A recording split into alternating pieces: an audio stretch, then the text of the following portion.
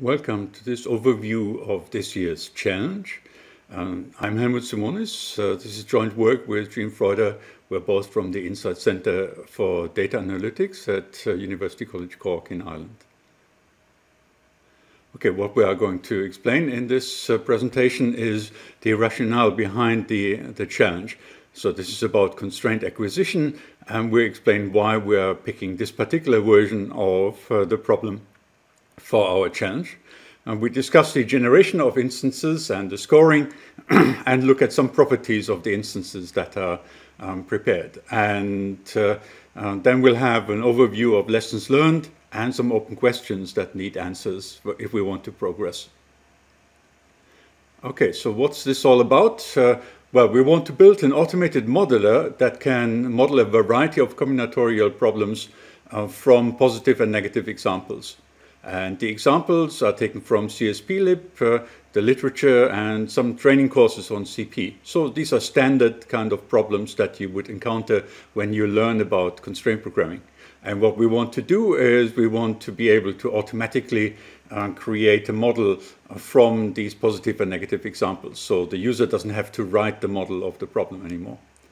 A second objective is to provide a common test set for evaluating constraint acquisition tools.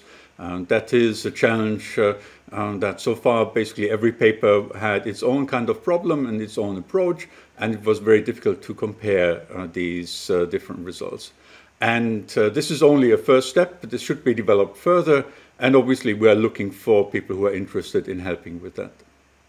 So what's constraint acquisition? If you don't know that, we want to learn constraint models from data, and there are basically two approaches to this whole thing. One is you are given positive and negative examples, and from that you should deduce the model. That's what's called passive learning. And the alternative is what is called active learning. You can ask questions to a user, and the user will answer whether, yes, this is a solution, this is not a solution, until you are sure that you have the right model. Okay, this is useful as constraint acquisition in general. This is useful to understand the problem. You may not really know much about constraint programming and about modeling of combinatorial problems, so this might be helpful in order to understand which particular problem we are solving. You can then use the model that you generate to classify new examples as solutions or non-solutions.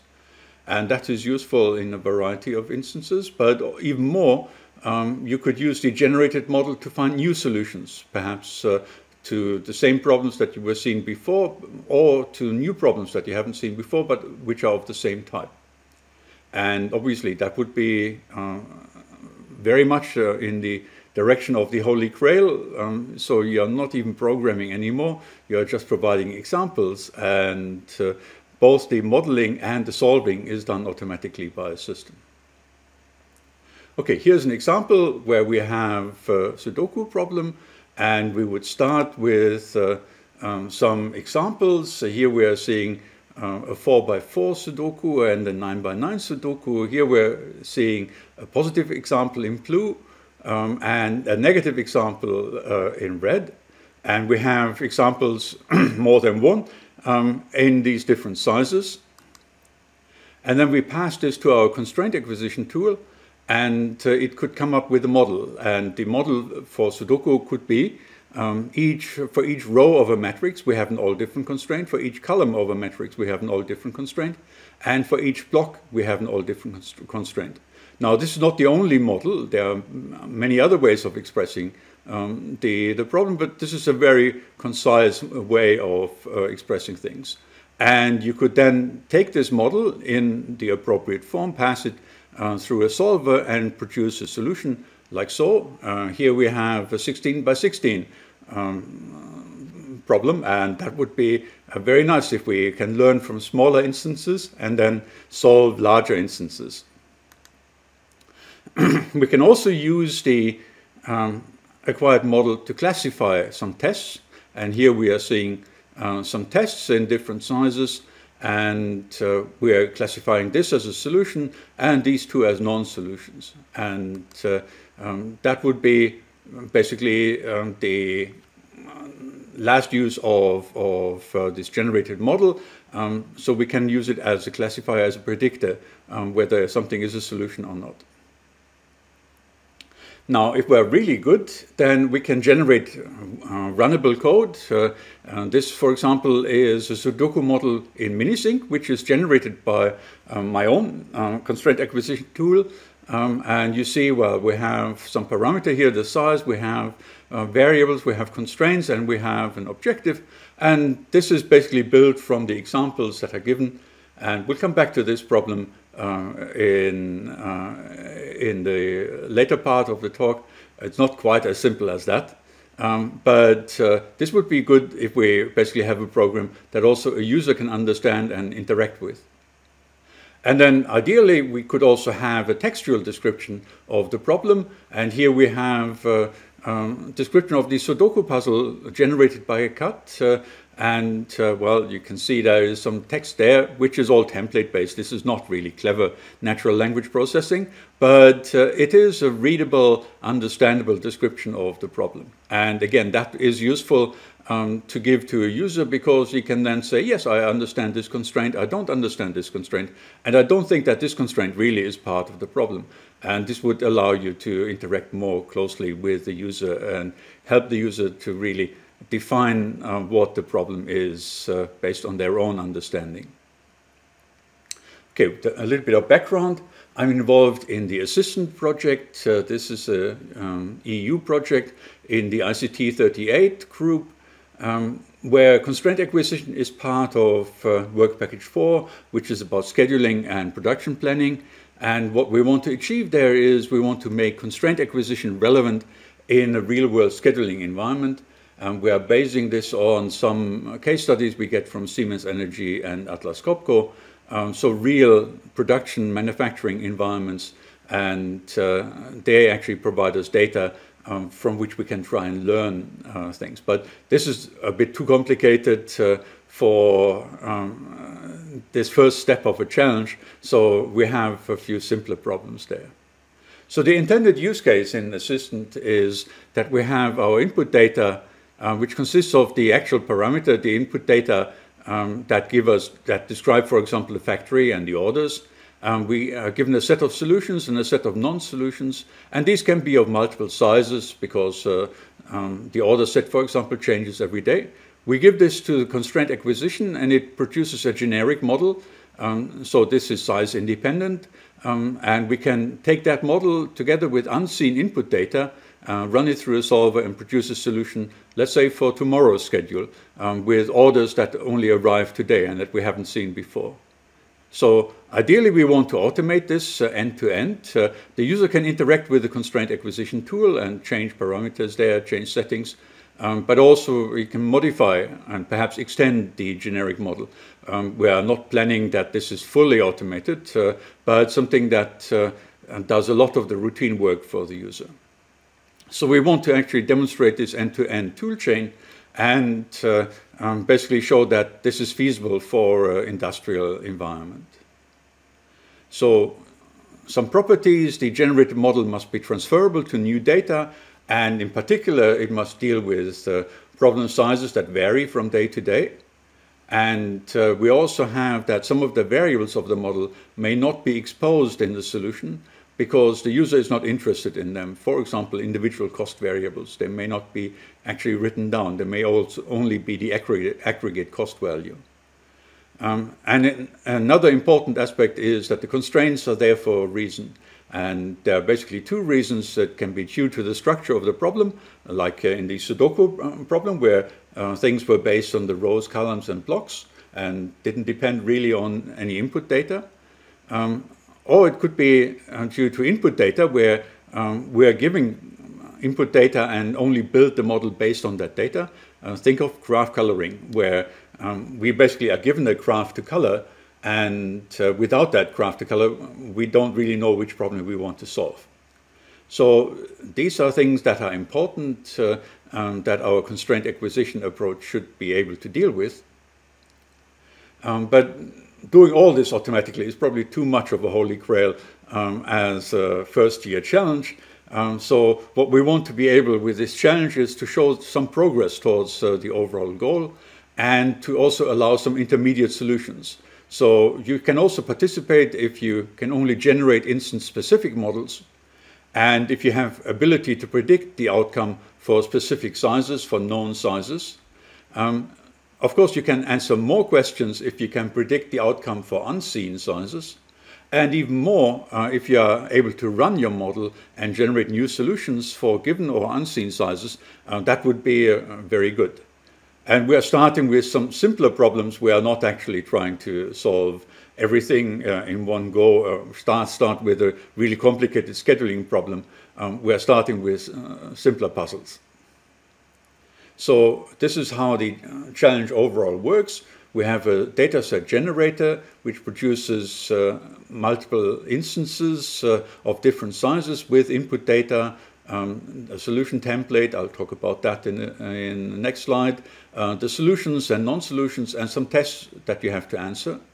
And we can take this data and run it through a checker, which is part of the dataset generator, to provide an intended classification. So this is whether some test should be a solution or a non-solution is based on what our model in our dataset generator actually said it should do.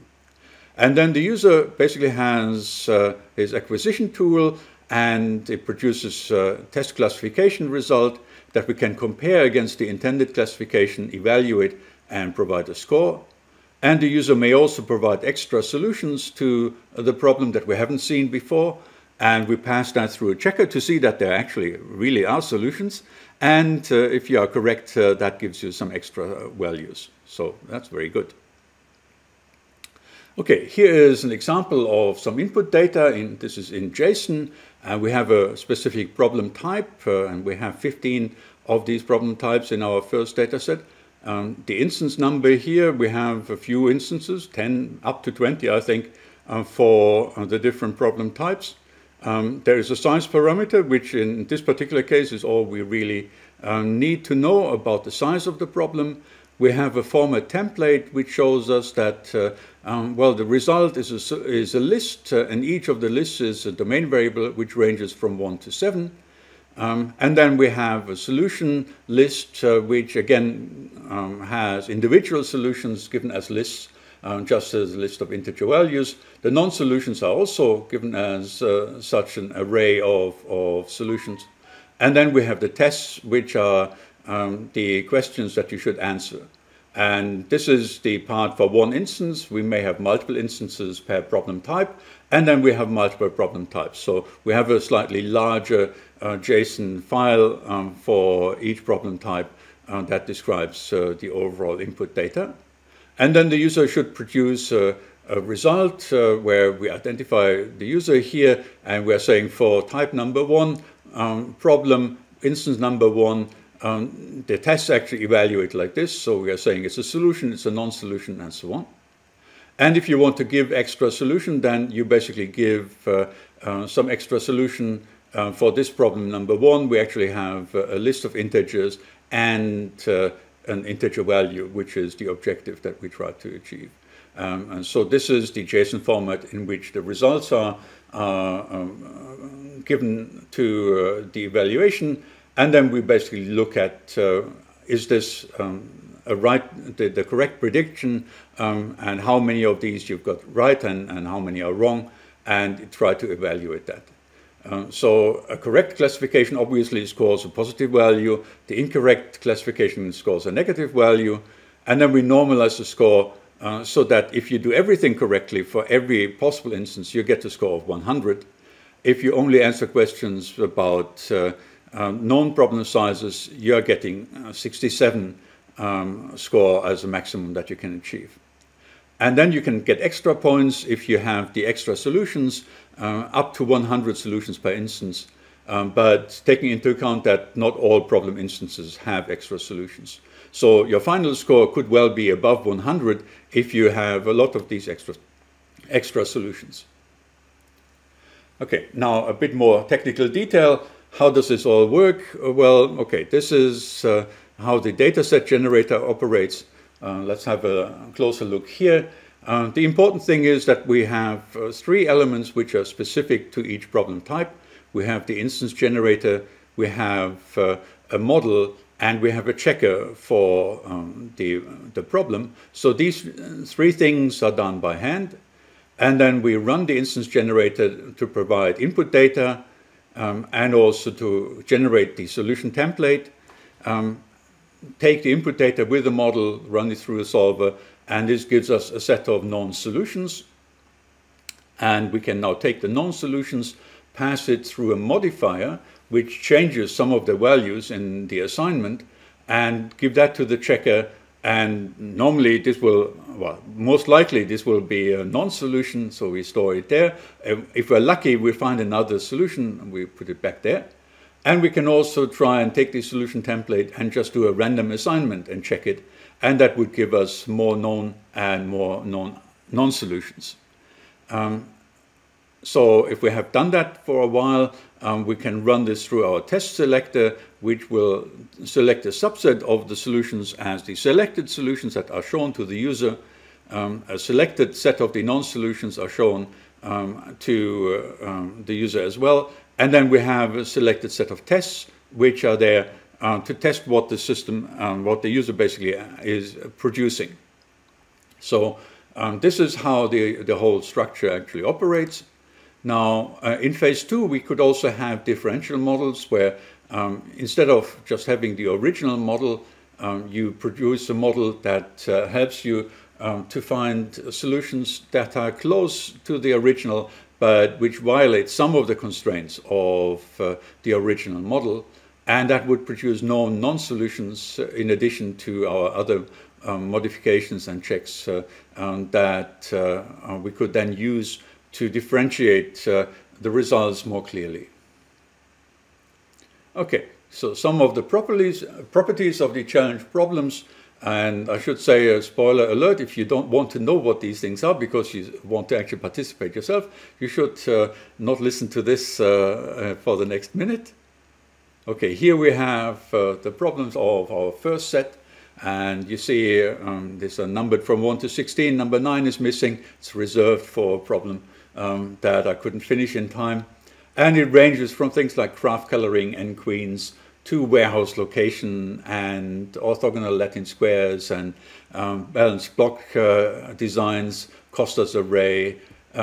A lot of those problems are well known in the area, and I have listed here the CSP-lib number for some of the problems. Some of these things also, like craft coloring, was also already in Laurier's Alice, and it was one of our first examples in CHIP. So these are well-known, well-respected kind of problems. Sudoku, we have two variants here with some pre-assignment and without pre-assignment. The oldest problem is probably problem number 11 from Euler. So this is 18th century, about orthogonal Latin squares. And we have some variants of the n-queens problem with some fairy chess pieces, just to see whether your solver does only really recognize the queens in a puzzle, or can actually deal with some more complicated items. And here we're listing some of the features of these problems. And yeah, so some of these things have input data, like the warehouse location. There's a cost matrix and a cost vector. As input data, there are some implicit variables. For the Golem ruler, we have some implicit decision variables, and it's an optimization problem, and so on. So each of these things is chosen not only because it's a well-known problem, but also because it exposes a particular feature that we want to be able to deal with in constraint acquisition. Okay, so now some of the lessons learned. Okay, doing this, I was surprised to see how quickly you can get quite a reasonable classification just by learning about all different constraints. And in some problems it is enough to just learn a single all different constraint. And we'll see that later on in the presentation of results that this can be actually quite good already. Now, of course, you can argue that this may be due to the simplicity of the problems in the data set. And also because we are not really doing very complicated non-solution generation. We basically randomly modify solutions or create random assignments, and they may have very well different properties from the solutions that are easy to detect. What is important here is that even if you have a solution with 100% prediction accuracy, the model that you are producing may not be able to produce any correct extra solutions. And that is important to understand. The prediction accuracy, the classification accuracy is not really a very good indicator of the quality of the results. So if it's enough if you miss one constraint of the intended model, that your solutions that you're producing basically violate that constraint, so they fail the checker, and you produce solutions that are not correct, but you never saw an example in the negative examples that would expose that problem. And this is a bit unfair, but I think this is to be expected. And of course, it's possible that you can generate a model and you can run it, but you don't find solutions because you have too many constraints, not all relevant, or you don't have the right search strategy. And obviously that can happen as well. So in order to really do this more seriously, we need more diverse examples to actually see how good are we really at solving problems that we don't know already, and that are not standard examples. So it's very likely that we would overfit at the moment the models to the examples and the non-solutions that are given. And we have an overall question of what do we really want to find in our approach. If we see this as a kind of Venn diagram, we are starting with the set of all possible constraints, and this is the chosen bias, and obviously this may be a subset of all possible constraints that one can express. And then we are rejecting, and this is in red here, a large number of constraints because they actually would violate the positive examples, and therefore if the constraint holds, this would no longer be a positive example. Then we are getting the accepted solutions in light blue here. These are all the constraints that are compatible with the positive examples. And then we have the useful constraints in this darker blue. These are all the constraints that reject at least one of the negative examples. And then we could look at what is the minimum set of constraints that we need to reject all negative examples. And we see that there is more than one minimal set, and there could be very many of those. And then there may well be a kernel here, which is the required constraints. So the constraints that we have to have in our model to reject some of the negative examples that are not rejected by anything else. Whether that exists or not will depend on the bias and the constraints that we're investigating. So perhaps a slight example here. This is the Sudoku puzzle. These are all the constraints that are accepted, and the selected model is in green. Let's focus a little bit on this. So the selected model basically consists of 3 permutation constraints for the rows, the columns, and the blocks. And they are chosen here because, well, they are actually seen as highly significant, and they are accepted. But we also have 3 all different constraints which we could use, and they are only slightly less relevant, but they are subsumed by the permutation constraints. And we have things like a Lex all different constraint and the all different except 0. And then we have things like the sum of each row evaluates to a constant, which we actually find CF2 as a formula that is generated. And that's a property that also the sum of all columns or sum of all blocks evaluates to that. Well, it's easy to see why this happens. It's because the permutation basically has the numbers from 1 to n, and we see in each row just all those numbers, and they sum up to a particular formula. And then we have some other constraints that might actually work. So we can see that just finding all accepted constraints is not really enough. We may have to look at some of the things that are subsumed and that we want to take out. But we also have to make sure that we are not keeping in some constraints like the not all equal that we could express on all the variables, which basically don't do anything. They don't reject any of the negative examples, and they should not be included in the model. Okay, next point, what coverage is required? Well, we don't really know that much about the negative examples. Well, we know that all the positive examples are solutions of the problem, but we don't know where the negative examples come from. They may be things that a user has rejected, or they may be things where we have run with a subset of the constraints to see whether we can solve the problem faster. We don't know whether they actually expose particular constraints, make sure that particular constraints are in our model. We could, for the challenge, include differentiating examples. So we take our model, we change it by negating one of the constraints and solve it.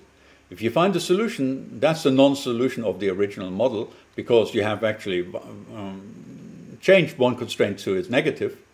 But this may be quite difficult to solve, because the negation of the global constraints are not always global constraints, and is maybe actually quite difficult to write down.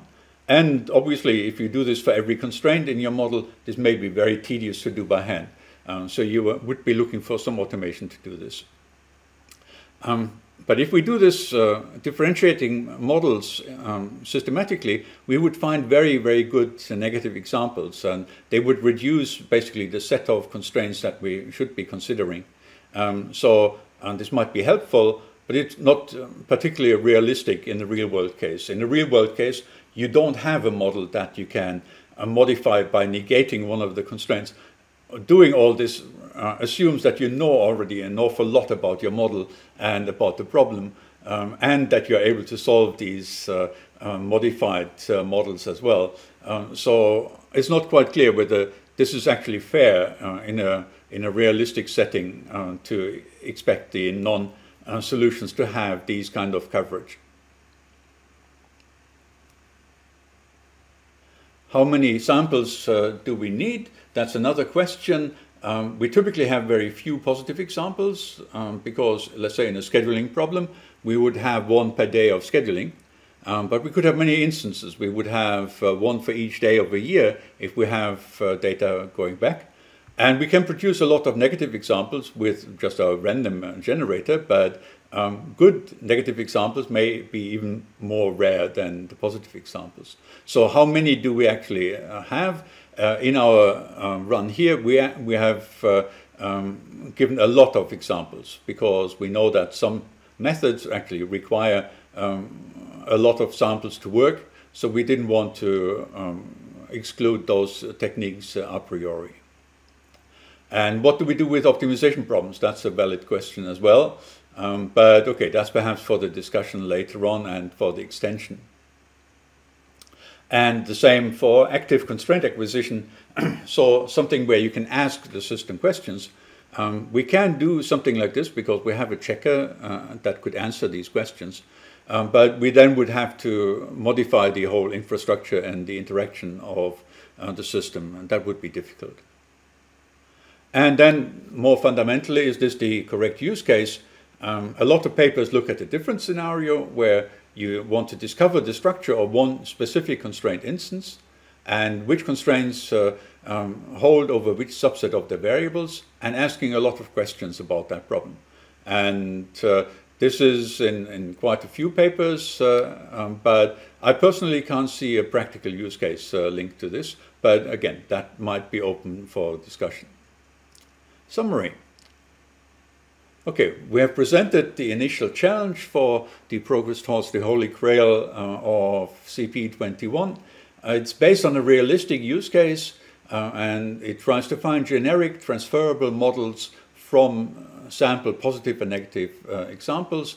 You can solve something simpler if your tool basically does not carry the whole use case. And there are a number of open questions that we want to discuss. We have a presentation of results in a live session later on, and we'll also talk about continuing the challenge with an updated version of the problem. The material of this challenge is available on Zenodo, and you have an extended data set that's planned after the workshop. It will be stored in the same location. Okay, so this was the overview, and we're running a little bit over time. So questions and discussion will be in the live session later on.